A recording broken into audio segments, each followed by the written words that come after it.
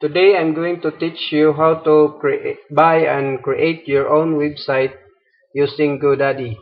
And if you're a student, I suggest that you use a debit card instead of a credit card, and just apply to any East-West bank in your area. The good thing about debit card in East-West is that they only require 100 pesos opening account and 100 pesos maintaining account.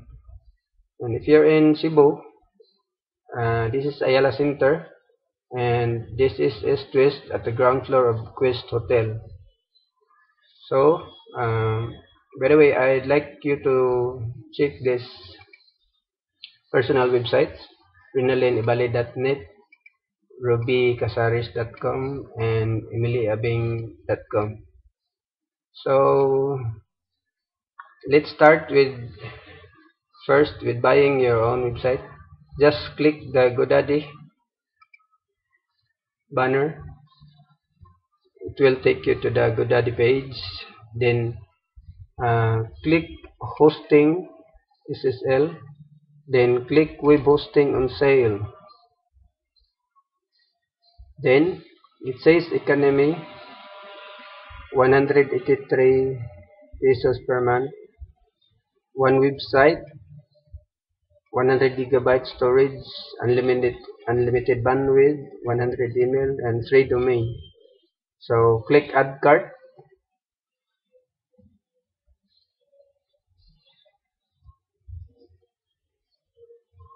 The plan type is economy hosting.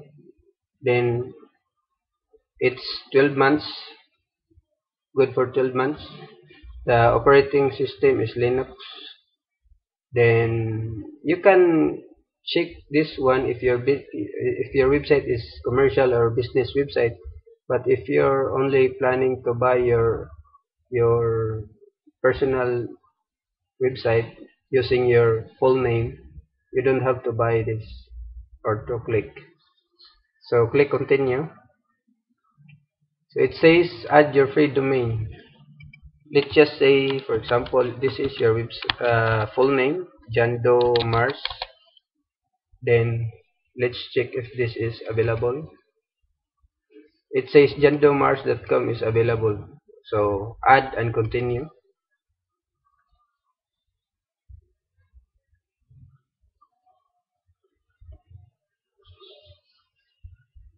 So review your current order. The Linux hosting is good for 12 months. So 184 pesos times 12 is 2,207. Then the jandomars.com is good for 1 year. This is free, so there's no additional payment there. And it's for personal information protection. It says keep my personal info public. If this is if for example this is a personal website, so I just keep my personal info in public because anyway the registrant and the domain name should be the same.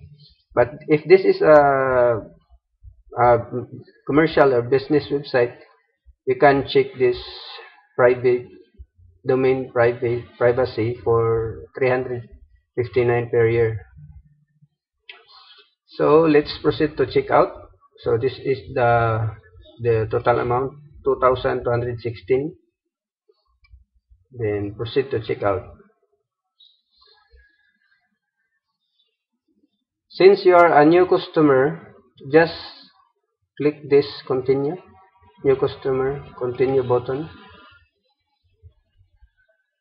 Then fill up your billing information, first name, last name, postal, country, then email address. Be sure to double check your email address because uh, this is the email address that the hosting will contact your email the hosting package information, then username, then password, then PIN. Then it says credit card, debit card. You can just use debit card. Put your debit card number here, the security code at the back of your debit card, the name, the expiration date. And you can check this as an express checkout for future purchases. Means that you will use this debit card number every time you purchase anything from this hosting company. Then once you click continue, you will not be billed yet because you will still have to confirm the total amount. Just continue here. Then they will email you. They will congratulate you for your purchase, and you need to check your email for the hosting information. So let's just say you already check your email and receive your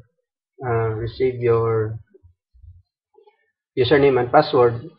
So you have to log in to your account. Then this will be the look of the dashboard for GoDaddy.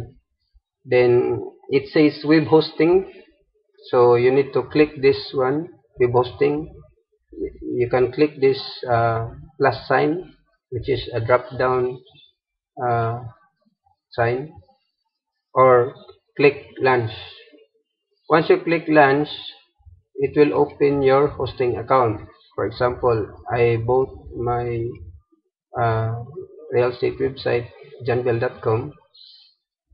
This is the dashboard for my hosting for janbel.com. Then we will install. You need to install WordPress. This is the platform that enables you to write, insert images and videos into your website. So click that one. Let's say you already clicked WordPress. Uh, this will be the WordPress installation panel. So just click Janbel for the domain which you will install your new WordPress website. This is an example, so this is supposed to be jandomars.com, but since I'm not buying jandomars.com, I'm just giving you an example for my own domain, janbel.com. By the way, janbel.com, I already installed WordPress into janbel.com, which is my primary folder, janbel.com. So what I'm going to do is I'll just create a new folder for this example, and I also created a password for my database. Just follow this instruction for how to create a password database. Database password. This is my sample, capital P sharp, then number 5, then at. These are the allowed password letters and characters. Then just once you paste the passwords, just click next. Then it says should I install it into my new folder? Yes, I will install it in my new folder since I already have installed it in my main folder, which is the janbel.com. And janbel.com/wordpress, this is our example folder. I will install the new WordPress here. You can just name anything. Name the folder anything you want. Let's say Jando Mars, for example, Jando Mars. So let's click next. So I will just enter here admin as the admin name, and for the admin password I will just put admin sharp 5 at today. Then the email is your email. You just input your email here.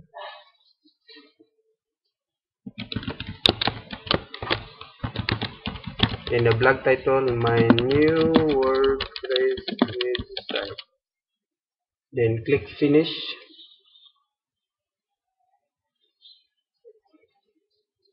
Sorry, return to GoDaddy.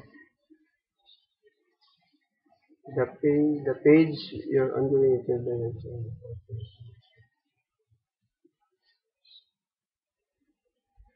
there was an error.